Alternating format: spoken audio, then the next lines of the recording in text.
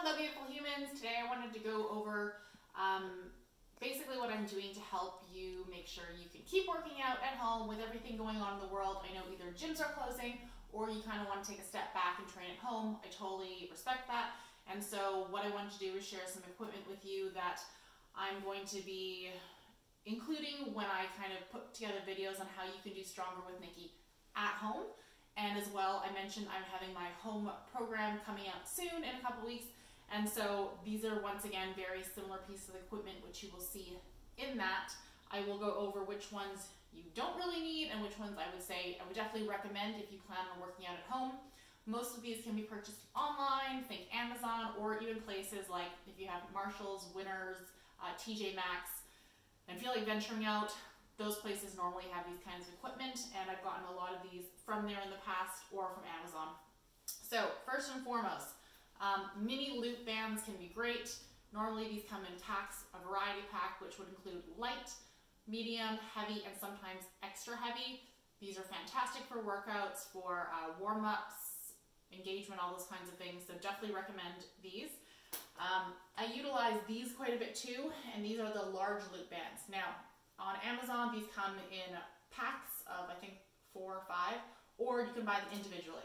They are more expensive though, so my suggestion is get the red one. That's it. You don't need any more. This is the one I use 95% of the time.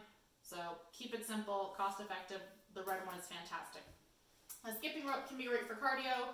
I've been working outside and doing things like skipping and supersetting that with jumping jacks for like 10 minutes for warm up. If you don't have a skipping rope, air skipping works really well too. It's the same thing, but without a rope.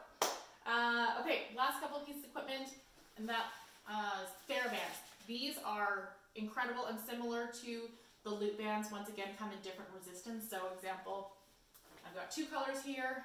I'm not sure if you can see, but this one is a bit more sheer. It has a lower resistance. This one has a heavier resistance, so depending on the exercise and your strength, it's good to have a variety of these. Once again, TJ Maxx, Marshalls, Amazon, all places you can grab these. And a pair of dumbbells. Now when it comes to dumbbells, I started working at home, so I actually have a variety of these. I have, I think, from like 7 pounds all the way up to 40 pounds. Most people do not have that variety, and I completely understand. You also don't want to be spending lots of money getting that many dumbbells. Realistically, I use my 7-pound and 10-pound dumbbells the most. If you only want to invest in one pair, I would say you're better off getting a slightly lower weight because you could do a higher rep range, but you won't be like, oh, this is too heavy, I can't do certain exercises. For example, when it comes to tricep work, sometimes it's like, oh, 10s are too heavy for me, 7s are great. So be honest and realistic with yourself as to what would fit best for you, but like I've said, the ones that I use the most when training at home are 7s and 10s. I do have a kettlebell here at home. I bought this at TJ Maxx or Marshalls or one of those. You don't need it. You could absolutely use a dumbbell instead. Hold it like this, works really well. And sliders.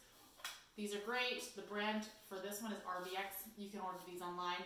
You can also substitute these by using paper plates. If you have carpet, you can use towels on wood floor. You can use fuzzy socks. All of those are great alternatives to not have to buy these. And last but not least is an exercise ball. I actually did not use an exercise ball when I put together my home workout program just because a lot of us don't have space for these all year round. But I will say that if you do have one at home, I will show you some ways you can use it. It's great for some ab work. You can also use it for a substitute for bench stuff, like you could do chest press on here, incline chest press on here, the pot core workout, and some things like that. So I will be putting together variations of the workouts from Stronger with Nikki and adding that to the members area and the Facebook group. So if you are kind of struggling with how to continue working out, that will be available for you until my home program does come out. And also if you are struggling with anything, please let me know. I'm happy to brainstorm with you and figure out some modifications for what you are able to do at home. All right, thanks so much guys, and stay safe.